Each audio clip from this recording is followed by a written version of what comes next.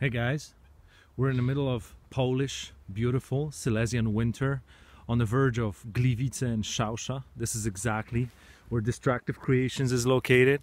I just wanted to make this short video to thanks everybody for the feedback that we've got on the open beta. We got a lot of discussions, we got a lot of opinions, we got a lot of new community members, and we got ourselves the very first community tournament. The sign-ups end in 3 days, and there we're gonna see everybody utilize their skills, and we're gonna have the very first champion of the Open Ancestors Legacy tournament. Over 90,000 people have downloaded the beta. Kudos. Over 20,000 people have actually played a multiplayer match, and yeah, I want to thank the most active player, Mary Jane. Kudos. The highest winning guy, Lead Cami. Kudos to you, sir, as well. And oh yeah, this dog always barks at me. Always. But since you're with me today, he's probably not going to be doing that. And also wanted to take this chance to show you the actual studio, Distractive Creations. We're not a $5 billion mansion, but we're doing all right. Come on. Right, so right off the bat, first thing, tutorials. A lot of people, or guides, a lot of people were asking whether we're going to have them. Yes. A huge part of the actual single player campaign is going to feature tutorials. And also, we do have a lot of information in the manual, which you can find in the main menu of this beta, and also includes a tutorial written by our community member on how to start off with each nations. Also, a lot of places like discussions on the forums and Steam and on our Discord server. A lot of people actually exchange information on how to min-max a lot of that stuff. What you also have is hint screens regarding the interface. So in the actual game, you can either press slash on your keyboard, or I think RB and LB simultaneously on your gamepad to have these hint screens available. So start with this, and if that's not enough, go to forums and, you know. As a background, this video, we used a game where Magda and Łukasz from our QA team have been playing against each other, and I wanted to use this as a way to comment on your questions, issues, and doubts about the balancing of the game. So what we're going to be doing here is they're going to be playing a game. I'm going to be commenting from time to time about what's going on in the screen and what context it has regarding the balancing of our game. And in the meantime, I'm also going to be addressing other questions you guys have posted on forums, emails, Discord, Facebook, wherever, Steam, everywhere. So first thing, this game has been balanced around nations, not in a way to have more and more units and nations so that you can have variety to choose from, endless like spans and numbers of squads and nations. What we rather wanted to go for is more of a depth within the nations, the 4 nations that we have, and this is the purpose of this video as well. So the first thing regarding balancing, yes, we will be balancing the game. We'll keep doing that until we drop dead or die, and that's going to happen for sure. So you can be sure that we will be addressing your doubts and your questions. Now, what we're going to be seeing here is Łukasz is playing Vikings, and he's starting with spear guys, and Magda is playing with Slavs, which means the first unit that she starts with are shield guys, a shield warband, if I'm not mistaken. And technically, since we have a rock paper scissors mechanics in the game, these are a contra against each other. So spear guys, spear raiders, if I'm not mistaken, that's the Viking name, are very weak against the shielded guys. And the first encounter that we're going to see in here, Łukasz has recruited 2 squads of spears, and Magda has recruited 2 squads of shield guys, and you're going to see that it's not going to be an even fight. So it seems to a lot of people, and I kind of see where they're coming from, that it's an uneven start, and then we're going to show what you can do to counter that. So one thing that you can do is to unlock new tiers of technology, which gives you access to next types of squads. to enhance what we call this rock paper scissor mechanic. So let's say you start with rock and paper, and then you get a new tier for your nation, and you get a scissor, like metaphorically speaking. Yeah. Also, we are doing and will be doing minor tweaks to help people achieve what could be called sort of a comeback mechanics. We do not have a comeback mechanics in this game, like per se, but we are going to be doing some tweaks that will allow people to feel like they can get back in a match effectively without problems. Like when your soldiers are starving right now, the influence of that on the morale is not binary. It's going to be more of a linear. It's gonna progress with time, and that's why it's easier to start off with very low food income and still not have too much trouble. Whereas previously, that was like it hit you hard right off the bat when you get low food economy. So that's one thing. The other thing is diversifying your attacks. When you feel enemy has got advantage over you, you can still diversify certain units and send them to pillage villages, whereas the rest of your units engages with your enemy squads, or vice versa. That helps a lot. That helps a lot to turn around the outcome of a match. I've seen that happen. It's possible. Also, one thing that we've introduced is these the dismissing of your squad gets part of the resources that you would use to recruit that squad back. So there is also something that will help with the economy. And economy was one of the things that were pointed out by you guys in your feedback. And I think we're going to see right now the encounter where two spear guys are going to face two shield warbands. And you're going to see that it looks like an uneven fight. This is what a lot of people see at the beginning of the match. And it feels like, okay, so I'm screwed. That this is unbalanced, and it feels like that. So the purpose of this video is to show you what happens next, what you can do next. All right, let's jump to the next topic that you guys have. Oh yeah, UI. A lot of people thought UI is either unreadable, maybe too colorful, and so on and so on. You probably have seen a lot of changes right now throughout this. We're going to be adding, we're going to be tweaking that constantly. Like the very first versions of the UI that we have posted were completely different from what we have right now, and we're going to still we're going to keep on tweaking that. Here's a sneak peek of the multiplayer lobby.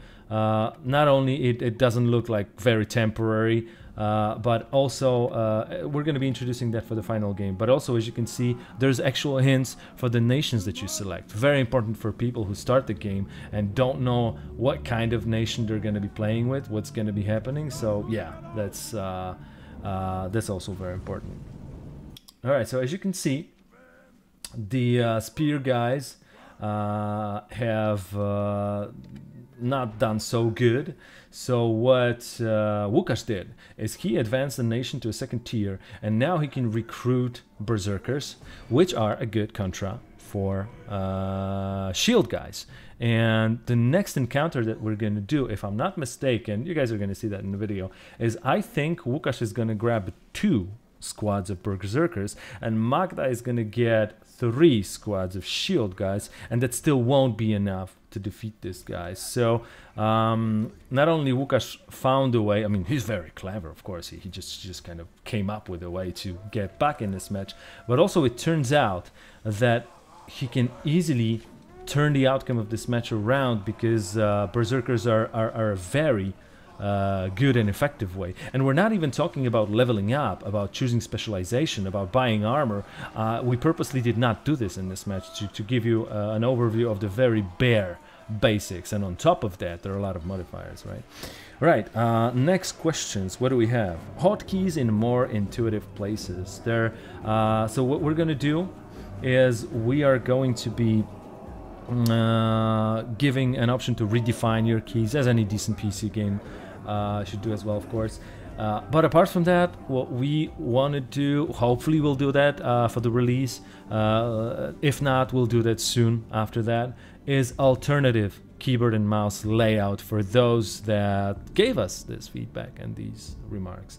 There you go. 2 Berserker squads, did not have a lot of trouble with 3 shielded guys. So it's a clear like message for Magda in this match that she needs to get her nation to a next tier of technology advancement, because then what she's gonna get is spear guys, and Slavic spear guys are very good contra against the actual berserker that Łukasz is having. Łukasz feels he's got this match in his pocket, but what Magda is gonna do is she's gonna show him, sir. So this is gonna be the next stage. What do we have?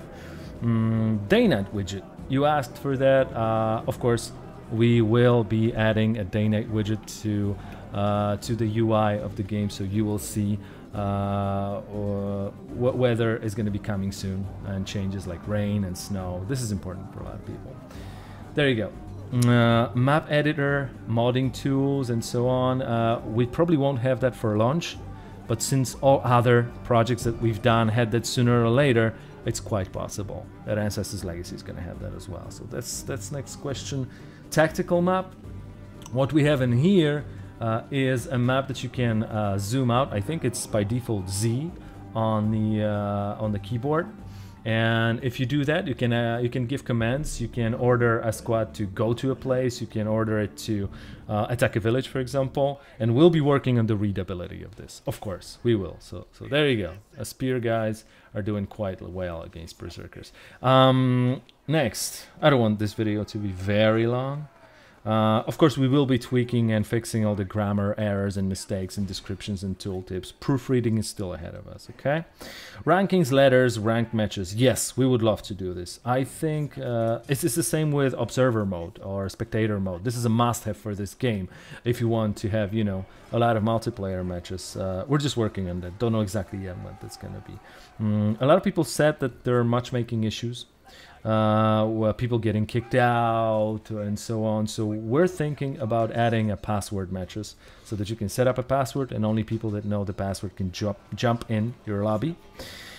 And same for clan system, community wars. That is awesome. That's some awesome features that we would like to have as well. Right now, let's jump to next bunch of topics.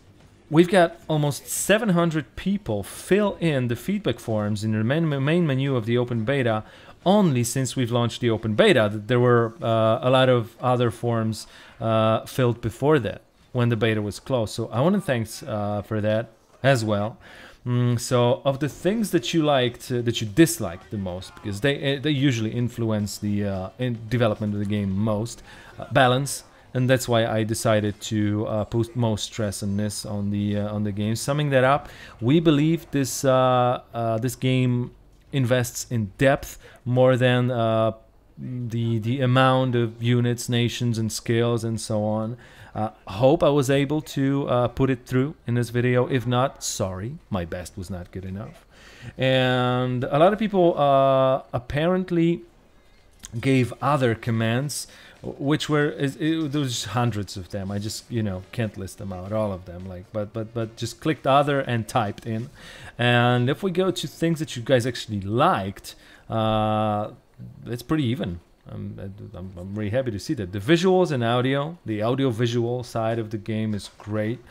Our art team and our composers and audio guys, we're really proud of them. And also the combat, which I think is very important for us because Ancestors Legacy is a combat-driven game. So this is great to see that in a feedback, particularly. Also, if we compare the feedback, where did I have it? Oh, I thought I have it. I don't. Let me just find it. I should have it somewhere in my screen. There, I got it. So if we compare that, you can see that a lot of people, like for example, the lowest bar is very interesting because you can see the amount of people that like to give custom negative feedback compared to the amount of people that like to give a positive custom feedback. This is interesting. But apart from that, balance was the feature that was usually criticized upon. As you can see, almost 70%. And that's why we're going to be working on that the most. But apart from that, yeah, apart from that, we're trying. And we're going to die trying.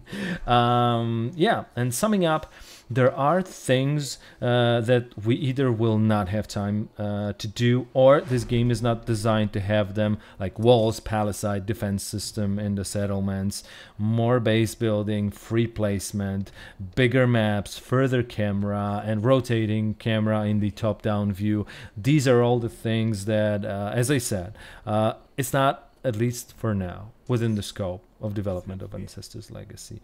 And yeah, that's it. This video is already too long. We even did a word cloud from the freestyle feedback form that you guys gave. There are hidden messages in there, maybe. I don't know. Anyways, thanks. Cheers. And you're great.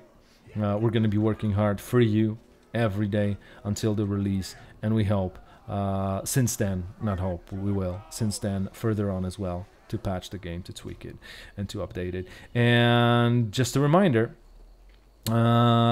this game requires some time for you guys to play, to find out its depth and its features and the correlation and dependencies between these features. Playing 1 hour of this game will not give you an overview of the complexity of it, because it's a real-time strategy. That's at least how I look at it. And yeah, just a reminder, in 3 days we're closing the signups for the very first community-driven tournament. It's actually the very first tournament ever of Ancestors Legacy. So if you want to be the bearer of the first ever Ancestors Legacy Champ badge, you want to sign up. The link is in the description. Right, thanks a lot. That's it from DC for now, and cheers.